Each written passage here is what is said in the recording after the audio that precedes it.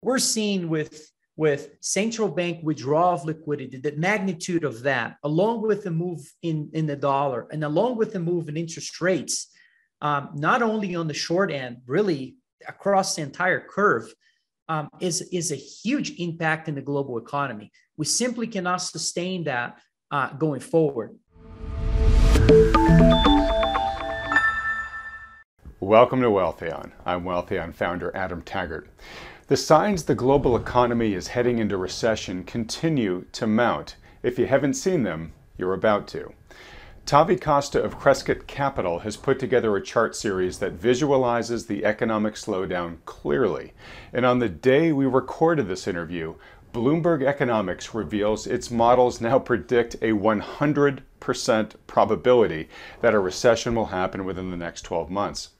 So how bad will it get? What will the impact be on markets? And are there opportunities for investors to protect and possibly prudently grow their wealth as the recession unfolds? We'll get Tavi's answers to all of those questions. Tavi, thanks so much for joining us today. Adam, thanks for having me again. Hey, it's a pleasure. I know we kind of missed each other as ships in the night at the New Orleans conference last week. So I'm looking forward to catching up with you in depth here. Let's start just by kicking things off with the usual high-level question I like to ask. What's your current assessment of the global economy and financial markets?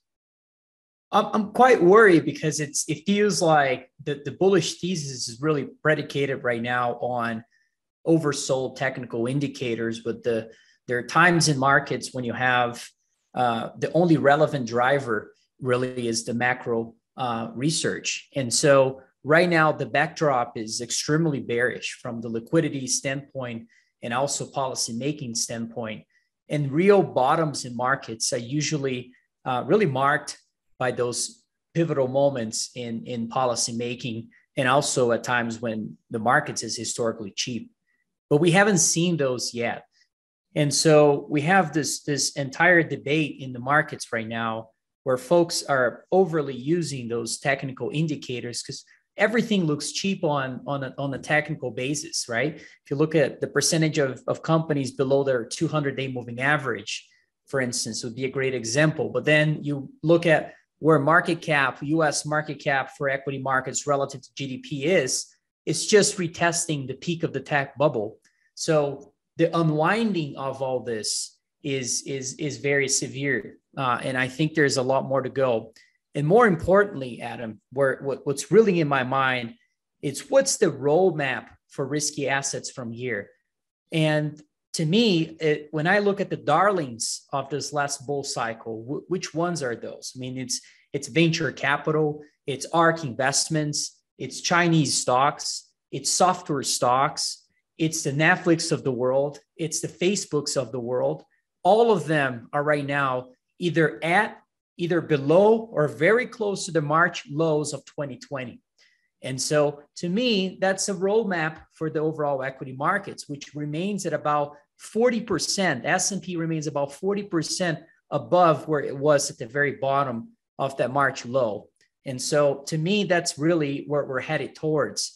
But it will take a while for that to develop. We'll have bear market rallies.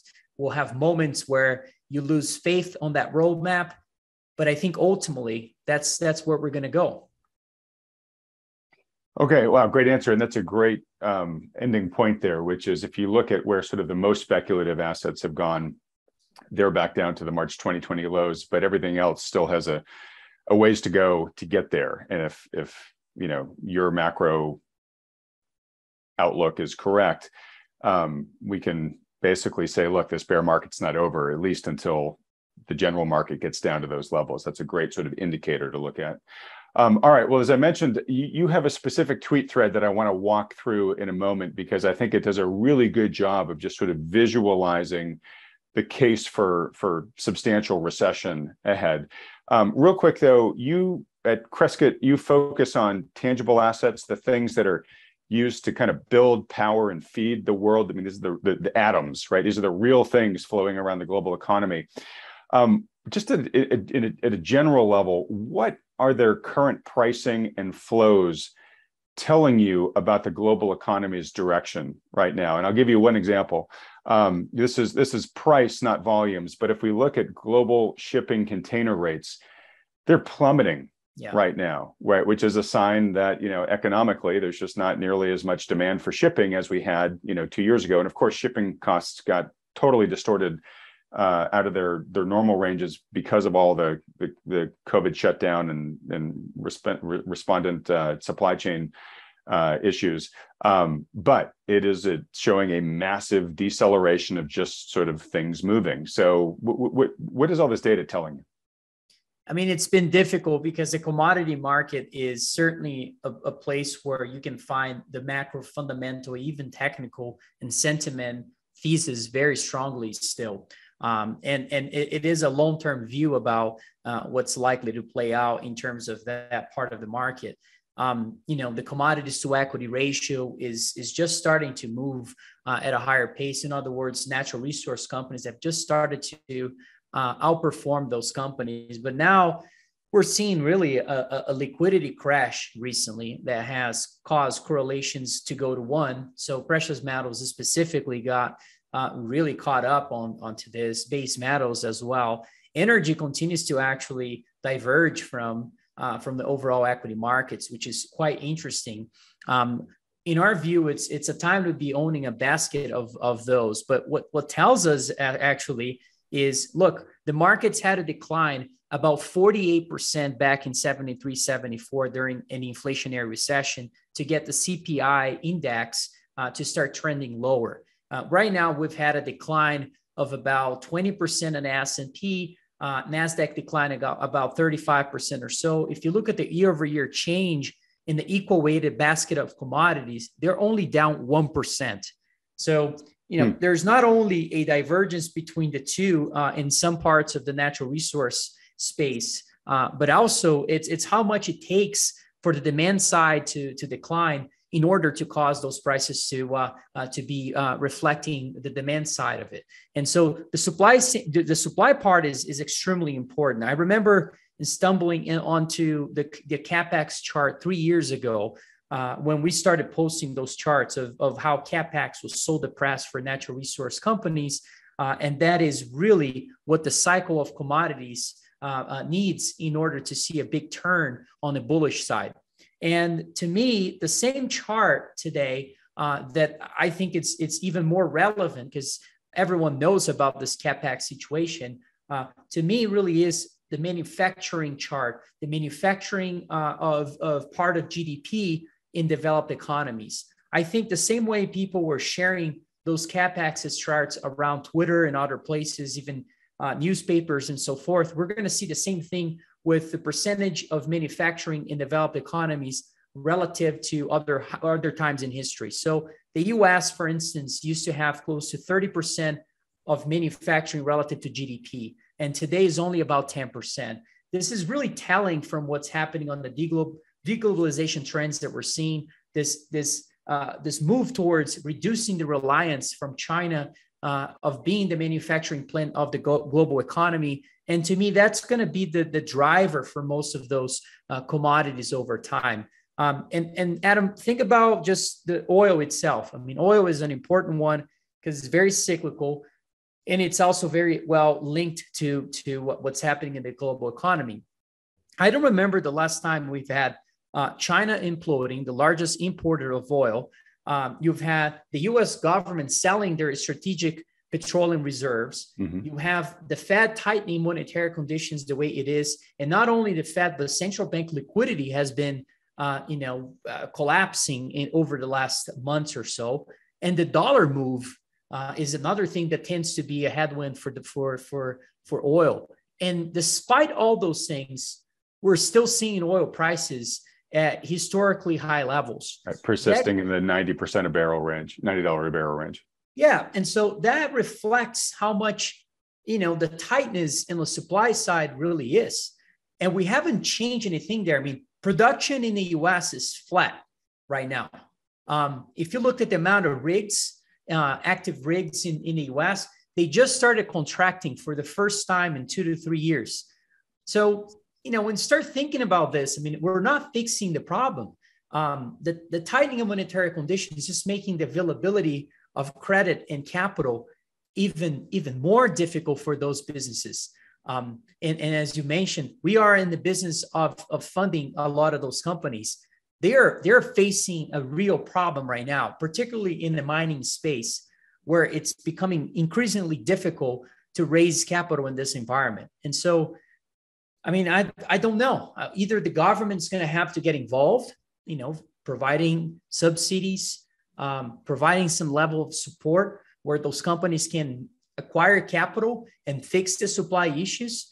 Now, we're pretending that by hitting the demand, we're fixing the supply problem, but we're not.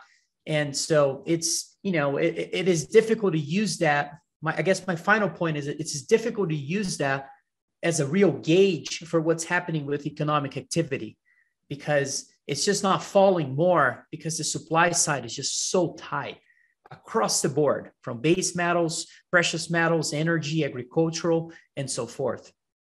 Okay, great. So you kind of got to the punchline of my arc early here, which is good, which basically is saying, look, we have a lot of structural supply issues that are going to haunt us for a long time from here, even if we started doing the right things today, because a lot of the deficit and the capex and things that you mentioned has been going on for decade plus, decades even in certain cases. So even though we're about to go through a journey here that's really going to focus more on the demand side coming down, what you're saying here is we need to be focused on that, because that's going to be sort of the immediate trauma that we're going to see more and more of over the next year. But we have to keep in our minds that the longer the supply issues go unaddressed, we are just going to be, hurtling towards, no matter what happens with demand, we're going to be hurtling towards a greater supply crisis if we don't change a lot of our policies and practices. Is that true? Yeah, and I think there's some huge correlations being, broken right now in markets. I mean, I'm old enough to remember when Japanese yen was the strongest currency and safest currency in the planet, and it's not anymore. You have that as a chart relative to gold prices. There is a divergence between the two more recently. You can do the same with global bonds. Global bonds have been collapsing, and gold has been holding up well. They used to be very, very tightly correlated. And so while we're seeing this damage in gold prices and some other tangible assets being caught up into this, market liquidity issues that we're facing, it's really not as bad as the overall part of the economy. I mean, what we're seeing with central bank withdrawal of liquidity, the magnitude of that, along with the move in the dollar and along with the move in interest rates, not only on the short end, really across the entire curve, is a huge impact in the global economy. We simply cannot sustain that going forward. The global economy requires a financially repressed environment to allow inflation rates to stay elevated at historically standards, and allow the economy as well to deleverage over time. And so, that's what we need. And so it's a very tricky environment when it comes to the vulnerability of what's happening in the global economy, given the macro imbalances that have been built of the easy money policies that we've had over the years, is now showing those issues. And so in order to keep equity markets at those valuations that we currently have, you simply have to have, you can't have this withdrawal of liquidity. And so, we're seeing the unwinding of all this. And on top of it, this is the point of that tweet, which was related to where I think the consumer is the next shoe to drop. It hasn't really dropped yet, but it is going to get squeezed from many fronts. You look at savings rates, now at historical lows. You look what's happening with real wages. Wages are not outpacing inflation. You look at just simply on what's happening with mortgage rates, making 07 highs right now. So how in the world will the consumer really spend capital?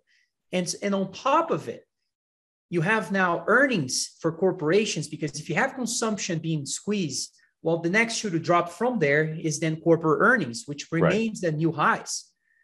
And then you have the move on the dollar, which usually a move on the dollar has a negative impact on earnings. So it's just very difficult to be bullish on fundamentals and what's going to be here unfolding. So to me, the only way you can make up a case on being bullish in risky assets really is the sentiment perhaps is a little more negative than usual.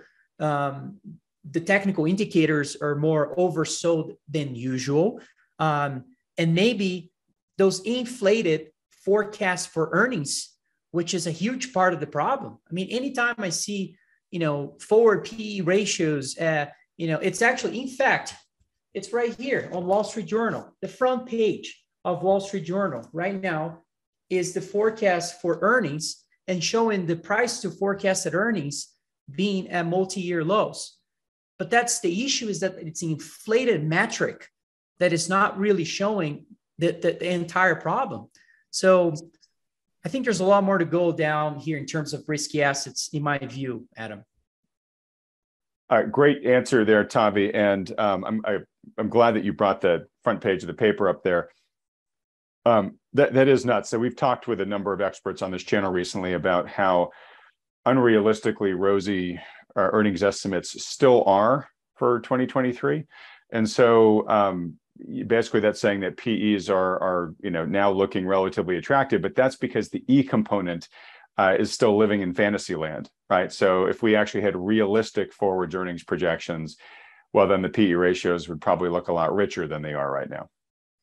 That's right. And if we go back to the 70s, during that very early parts of that decade, which is, even though it's not a perfect analog for today, given the fact that the debt problem is much larger and valuation problem is much larger, at that time we did see corporate earnings decline by close to over 30% in real terms during the very first part of the decade. And so, I think that's sort of a plausible scenario to corporate earnings. In fact, if you look at the earnings estimates right now, and another reason why P or price relative to forecasted earnings remain highly attractive is because they are massively inflated.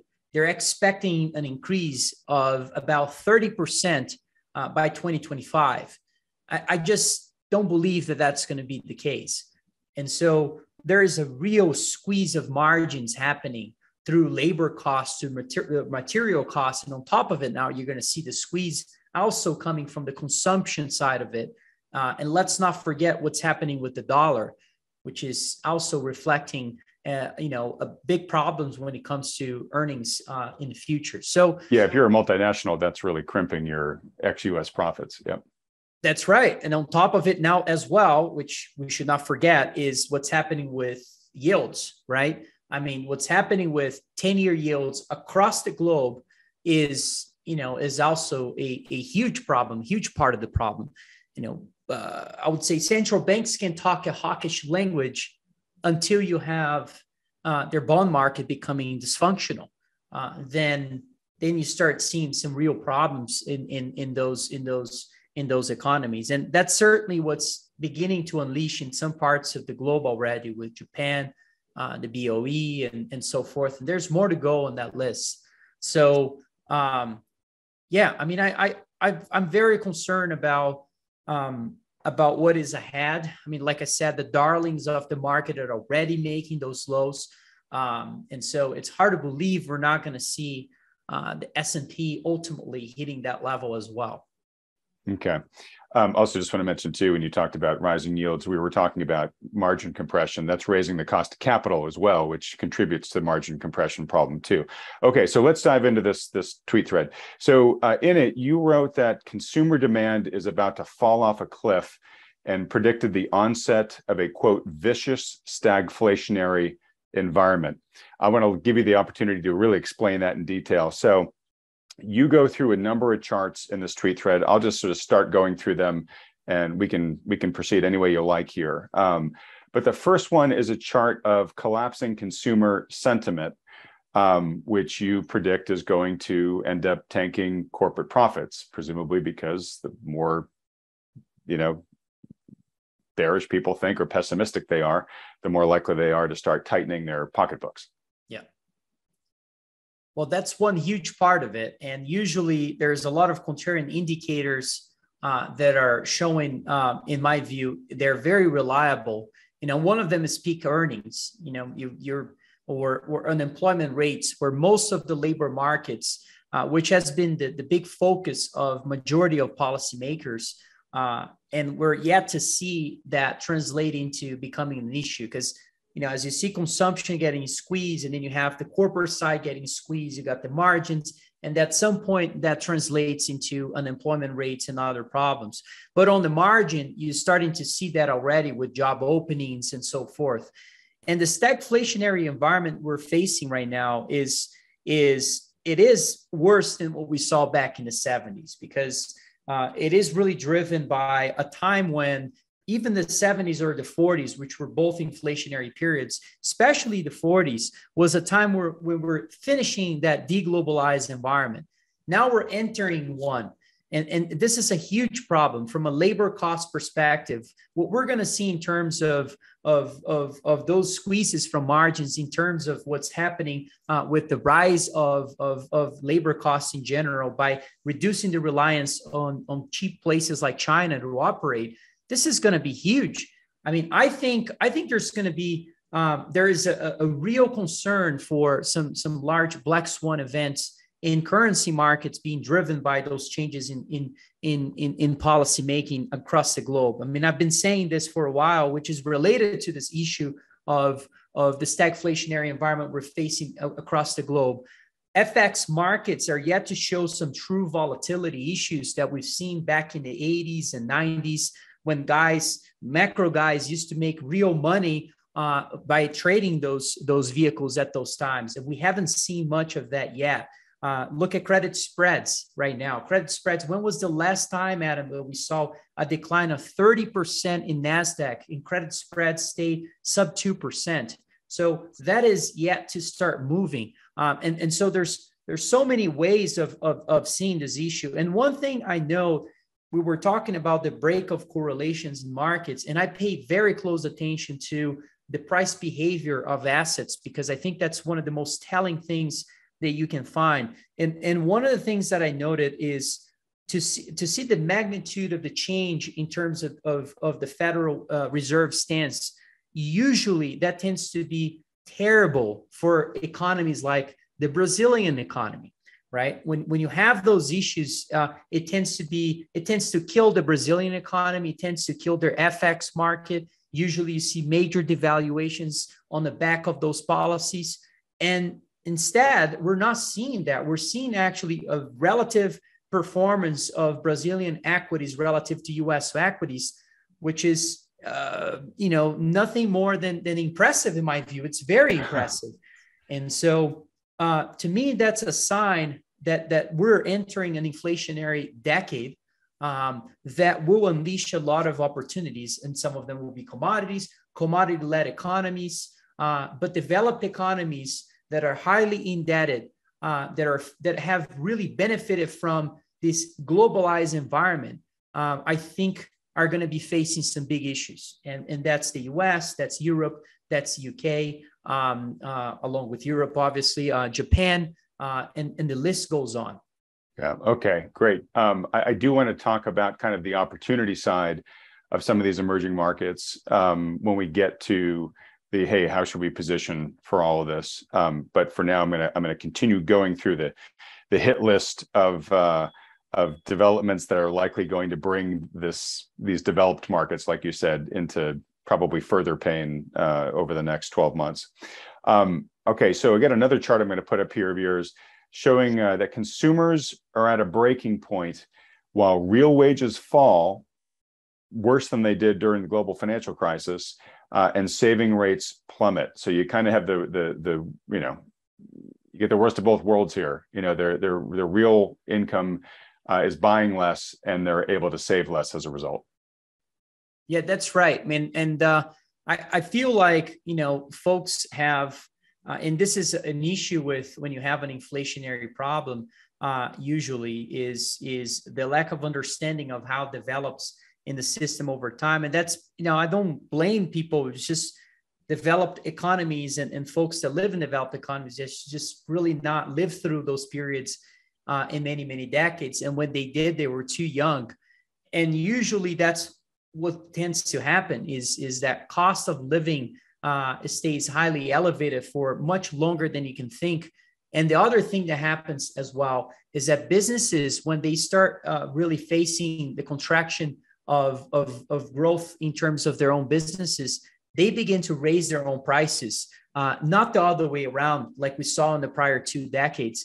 And this is counterintuitive because this inflationary environment like we've had over the last 2 to 3 decades, usually you see the opposite. As you see issues emerging, you tend to see business actually cutting their prices and so forth. But in an inflationary environment, when we change this real kind of a reflexive movement and self-reinforcing over time as well of consumers being okay with the rise in cost of goods and services, that becomes a real issue. And so I think those are the concerns when you look at the savings rates right now. I mean, at levels that we haven't seen in many decades, it is a real concern. Where will consumption come from? And there is a little case to be made. There's still more leveraging to come from the consumer side. When we had the 2020 crisis during the COVID crash, what actually happened during that period was that the government took on the debt imbalance at that time. And so it sort of saved up the corporate and the consumption side of it, or the consumer side of it, of not having to lever up during that period of crisis. And so we've had government debt shooting up, but the other two, actually, we experienced deleveraging, especially on the consumption side. So households actually improve their balance sheets. And so they have room for growth when it comes to their leveraging process. And so that will fill this inflationary, in my view, will fill this inflationary forces that we're going to have for the following years as well in this next decade, along with natural resources, the reckless amount of fiscal spending, and so forth. So it is a real concern. I do think that we're going to see corporate earnings declining in a large way, and it's going to be reflected in prices over time as well. So the economy still has a lot to show in terms of those issues, in my opinion. Okay. So great segue into these next 2 charts. This one here shows the U.S. equity market total market cap. It basically shows that at least at the time you took the snapshot of this chart, the U.S. markets were down over $13 trillion. I think I've heard that it's more like 30 trillion worldwide, but a lot of value has already come out of the market so far this year. And of course, you're saying, looking at the macro outlook, it looks like we could go down a lot further. So obviously, when people are opening their statements and seeing the type of losses that folks are seeing now, that creates a negative wealth effect that influences their spending. And I'm going to combine this chart with this next one, which shows back to U.S. consumer sentiment versus mortgage rates. Sentiment's plunging, mortgage rates are shooting the moon. Median mortgage payment is now up over 50% year over year. So, as I mentioned many times on this program, housing is much more widely owned than stocks are. So you've got the double shotgun effect from a negative wealth effect standpoint of people losing money in the stock market, stock and bond markets, but also people looking at their home prices and seeing their home prices under threat now. That is just gotta impact consumer spending, which is then going to impact corporate profit margins, correct? Yeah, I think that the housing market is the economy. So you start having that slowdown in housing prices, it certainly will have an impact in consumption as well. Everything is linked, and we're yet to see as well. We're starting to see some companies starting to announce layoffs and things like that will begin to translate into problems as well. If you look at non-farm payrolls right now, which continue to rise. Unfortunately, they actually double count for folks that actually have more than a job. So those metrics have not shown much of the pain on the consumption side, but I think it will. And to your point, I mean, if you're thinking about just consumer discretionary, for instance, as a part of the sector, strip out as part of the S&P 500 sector, it's having its worst year in 30 years right now. So prices are already reflecting a lot of that. I think we're yet to see the mega cap part of the markets to really show even further issues. So I think there's the Googles, the Amazons of the world, the Apples, especially, which to me is a classic way of expressing that view about we're entering a deglobalized environment. It's hard to believe Apple will be able to stay where it is. And so you start thinking about opportunities on the short side in markets. I think the mega cap stocks look quite attractive, even Tesla. I keep thinking about consumer discretionary businesses with very heavy balance sheets that are yet to show those issues as well. And I'm not saying Tesla or most of those other mega caps actually have balance sheets that are actually too heavy. It's quite the opposite in majority of them. But there are a lot of consumer discretionary companies still. Casinos is a great example of those that are still very heavily indebted and are probably going to show a lot more issues going forward. So I think there's a lot more damage to be made in the economy. Unfortunately, as an investor, this drop that we've had recently, this correction in equity markets, you have to be very selective on what you're going to be looking at to be short. And so I'm looking for things that are very far from those March lows.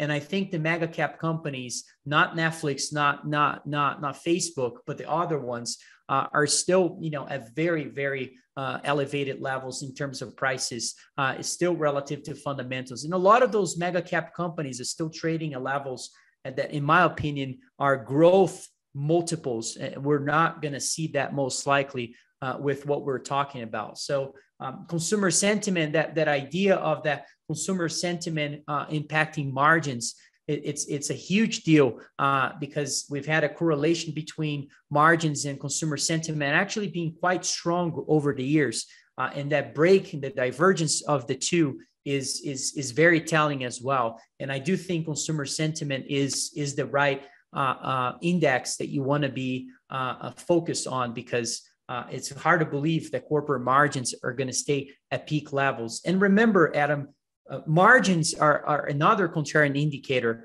Usually it tends to be at its peak at the peak of the cycle. There's many other folks that like to make that point, and it's absolutely true. Same thing goes with unemployment rates. And so I think there's unfortunately there's more to go here in terms of that. And just the fact that the Federal Reserve still remains very focused in price stability versus what we've seen in the past. I mean, just looking at global central bank assets relative to the S&P 500, it's the same chart. And so you have that contraction happening recently, the real withdrawal of liquidity of the system. It's hard to believe risky assets, particularly equity markets, won't have more of a downside going forward. So I remain very, very concerned about the economy in the U.S., developed economies in general, and I think there's more pain ahead of us. Okay, and hey, that's a really good segue into these next two charts, just to visualize some points you made or build on them. One, this chart here is a chart of global corporate earnings revisions versus the dollar index. It's an inverted dollar index. And you can see the correlation here is really strong. But you can see that the dollar has, appreciated violently recently. And on this chart, it's the white line that's actually plunging, but it's inverted. And we see that their corporate earnings revisions just have not caught up to it yet. And they're going to have a long way to go to catch up with it. So this is one data point, Tavi, that supports your call that, hey, look, earnings are going to have to come down pretty substantially, and of course that's going to pull valuations down with it. And before you react to that, I'm just going to put up. Well, actually, let me let you react to that one first, and then I'm going to put up a chart of the unemployment rate. Yeah, look, I think the dollar, the amount of exposure for foreign revenue in the U.S. is quite substantial, and this is why you have the decline of earnings in general when you have this move on the dollar. But this move on the dollar that we're seeing recently is kind of it's really interconnected with the move of interest rate differentials that we're seeing, and also with the tightening of monetary conditions. And so, you have the US being the reserve currency, being capable of tightening monetary conditions as much as they have in here recently. And it's, relative to other parts of the world, it's certainly having a real impact on the dollar. And I'm not sure, this is the end of the move either. I think there's parts of the dollar curve that looks quite attractive. And that's, in some parts, like I said earlier, relative to, the Hong Kong dollar and the Chinese yuan.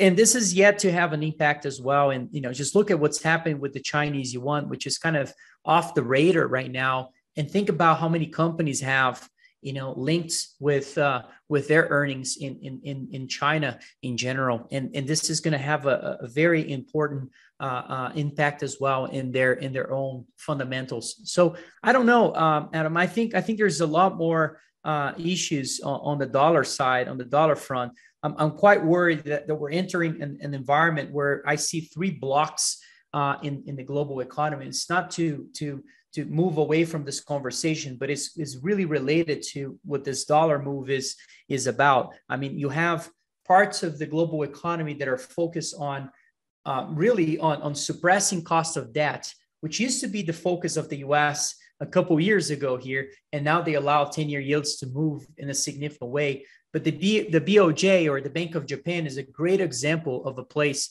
that has been suppressing the cost of debt at the cost of their currency. So of their currency is being going away. In the US and Brazil are great examples of places that have been focused on price stability. They've been focused on inflation, but at the same time letting their bond market collapse, particularly the US. So, when was the last time we've seen a move in treasury markets from a duration perspective like we've seen recently? It's been a very drastic move. And then you have this kind of third group, which is sort of lost. They're letting their currency go along with their bond market in tandem. And so those are, ECB, right? The countries a part of the ECB are certainly in that camp right now. So you have the collapse of their bond market along with the euro declining relative to most currencies. And so I'm not sure, how long those three groups are going to last. I mean, I think ultimately every group is going to have to suppress the cost of debt. Like I said earlier, I think of a financially repressed environment, which used to be probably one of the most popular terms of the last 2 years or so, had been forgotten this year because of the tightening of monetary conditions that we've had. But it's going to have to come back and become a topic one more time, because the economy is ultimately trapped and central banks are ultimately trapped. And we're facing what we call a trifecta of macro imbalances, which is the debt problem of the 40s with the inflation of the 70s and the valuation problem of the late 90s. And that is, it's very difficult to not allow inflation to run much higher, given the real political constraints that are caused because of those imbalances. Okay. All right. Well, let me grab onto that, and then I'm gonna come back to the employment situation. As you've sort of said several times, in this environment, the Fed is continuing to hike, right? It's continuing to increase the cost of capital, and it is well, I guess now it is tightening, and we're now theoretically at least at the level where the Fed should be doing, its QT of removing $95 billion from the pool every month now. Obviously, that puts us in the position of what many people are saying is that, okay, the Fed's going to do this until something breaks. You've already intimated that we're seeing fracture lines around the rest of the world. I guess let me be direct here. Do you think that, presumably the Fed is doing this mostly because it's trying to bring inflation under control? What do you think is more probable? The Fed actually getting inflation down to 2 to 3% by doing what it's doing, and the system still more or less kind of holds together?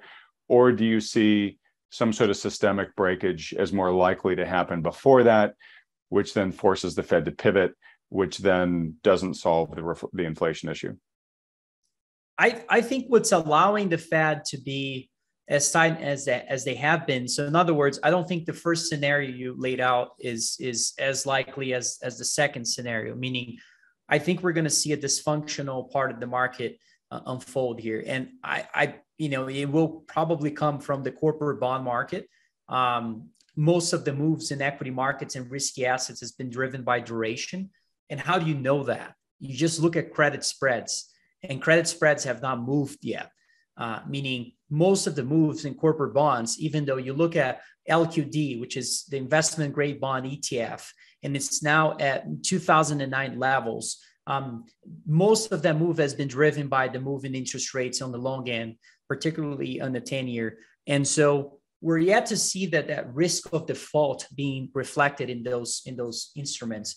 We haven't seen any of that yet. And that's when things become very dysfunctional. In fact, that was exactly when back in March 2020, most of those instruments were collapsing, and the Fed actually had to announce that they're going to buy those instruments in order to help them, to support them.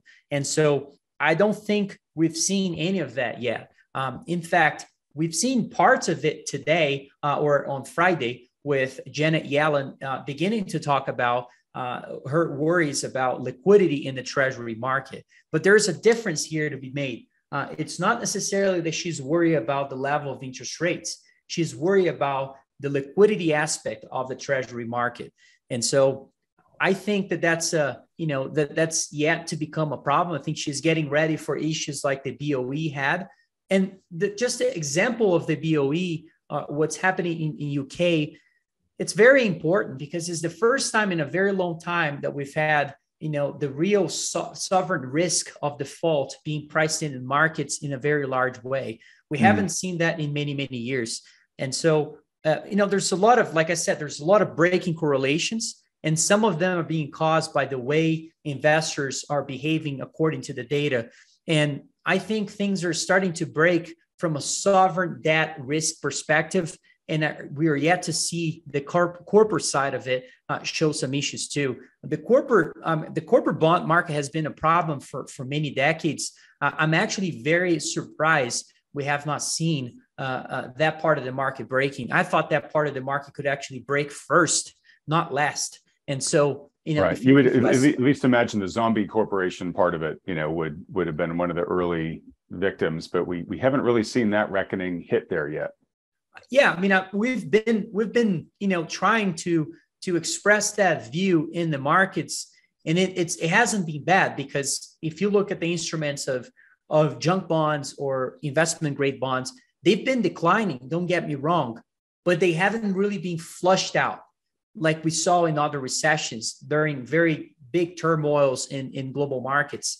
And so I think we're yet to see that as well. So I'm not, to me, as an investor, is one of our focuses is to finding those instruments to be short. And I think that's one. You can hedge the treasury side by being long treasuries, not because I'm bullish on treasuries, just so I can get that spread of the default risk being reflected in corporate bond markets. And once that gets reflected, then you have the big spike of credit spreads. And so that's one way to that I think one could actually really position themselves accordingly. But there are a lot of things to be doing here, and the situation with other bond markets, this is very special when you see bond markets collapsing with equity markets, and it makes me think. Imagine if you were a pension fund and you had 40% of your book on something that supposedly had to act as a low volatility instrument, and instead you're seeing quite the opposite. it really makes you rethink about how would you change that portfolio allocation going forward. This is a real break of the conviction that we had in the 60-40 portfolios. And what does that mean to portfolio positioning in the next 10 years? It's hard to believe that gold is not going to play a role here. So with all this happening is actually, there's a lot of opportunities. And I know I've been saying this for a while. I mean, I look at silver markets where I've been calling for silver markets to go up for the last 3-4 years. And we've caught parts of that. It's been great. But then the last 2 years have been brutal. I mean, we haven't seen much of that movement yet. And we know it's cheap. We know the metal still looks cheap relative to other things.